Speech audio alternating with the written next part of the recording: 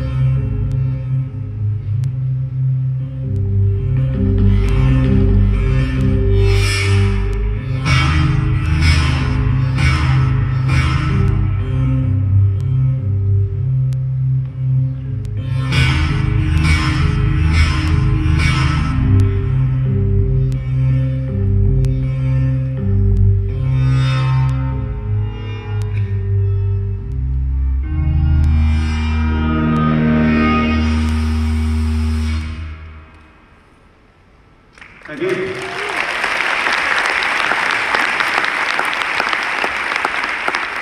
So the AirSticks allow the open air triggering and manipulation of sound and visuals, as you can see. Utilising these virtual reality gaming controllers, we build custom software that takes data from controllers and spits out MIDI and OSC over a network to a musical application and also a real-time visualization system built by my colleague Matt Hughes. So today I want to show some of the different virtual instruments that Matt and I have designed and built as recently as the last few days. But first I'd like to kind of showcase the workings of the triggering system particularly. So a sound is triggered by striking through the air or more specifically through the X rotation. So you can imagine there's an imaginary plane here that detects the velocity on and off. So this allows me, as a drummer that's not used to be able to control the sustain of the sound, to have volume and length, but also the release time.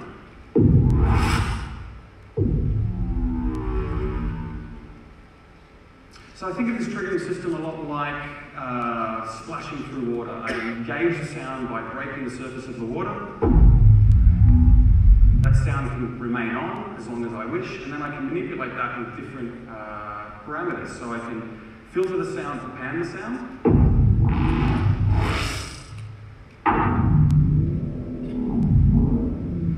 And the absolute position of both hands controls the timbre, which gives this stretching effect mirrored here in the visuals. Our goal is always to make expressive and transparent audio-visual gestural performances, to harmonise the music with the movement and the visuals in real time, to enable the performer to connect with the audience and improvise with other musicians or performers. And we use this screen to allow the audience and the performer to relate to the visuals.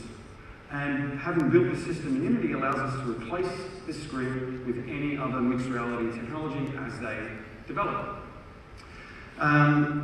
So the strength of this system really is that the same data has been used to create the sound and the visuals. This means very clear, transparent mapping. You can map different pitches to different colours.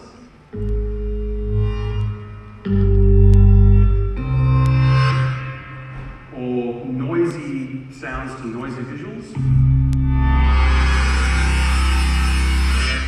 And these can all be done through gestures that are obvious or not so obvious.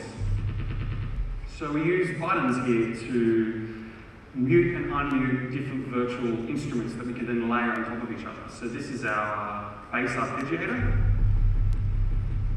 Again, the timbre and panning and filter can be controlled.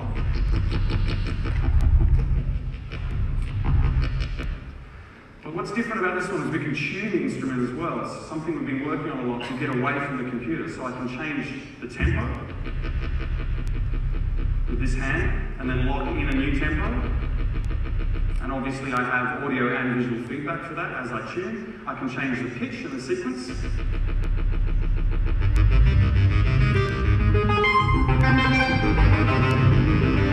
I can play it freely or lock it in. On the other hand, we have a hi-hat pattern that works in a similar fashion with different visualization system, kind of using the metaphor of opening a safe. And with the thumb here, I can play very subtle rhythms. And rhythms that are humanly impossible to play as well.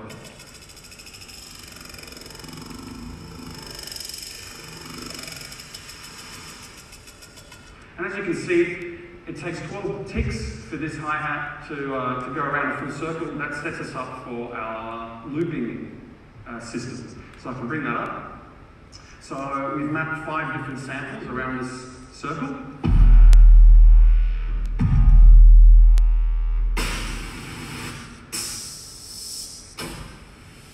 And using the time of the hi-hat, we can then loop a 12 beat bar over that. I can press the record button.